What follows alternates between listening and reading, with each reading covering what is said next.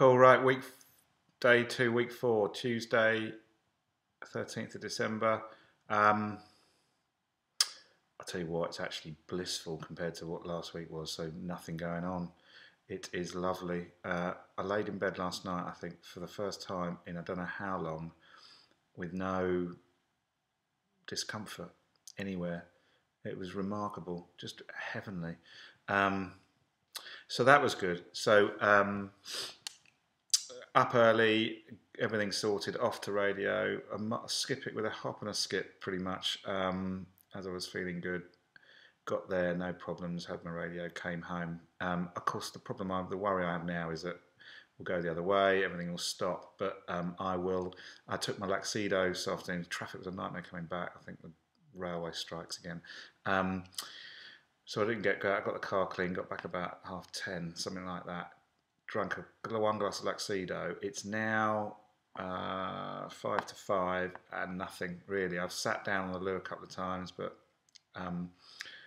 it's, you know, that hideous wave of pain is not here. So I don't know whether that means, I don't know what it means, but a little bit came out, but nothing much. So I don't know. Let's see. But I have to claim a victory, a painful victory. But the recent activities I finally managed it after I buggered off. My poor family, Charlie and Oliver, then encountered the whole of the upstairs system being fully blocked. So the whole lot has overflowed. Water through the kitchen light once again, no shower, nothing. So I have proudly and rather heroically blocked the entire system with my recent activity. So what a nightmare. So Paul, the lovely man, came in to try and unblock. Couldn't do it. So he gave up after about an hour of trying. He's going to come back tomorrow with some super strength rods. We shall see what happens. Failing that, I don't know what we're going to do. But it's annoying. 2 weeks and we're moving out and we won't be using it. So it's there's no point in paying a lot of money to do it. So we might just not have showers or wash for a couple of weeks. Be fine.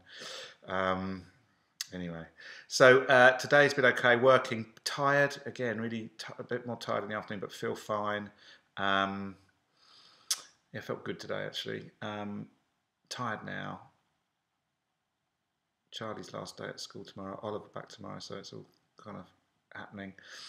Doing as much work as I can. Kind of the stress bits of it, take it out of you a little bit, but doing everything I can. Now I'm going to chill tonight. Cottage pie and beans. Marvellous.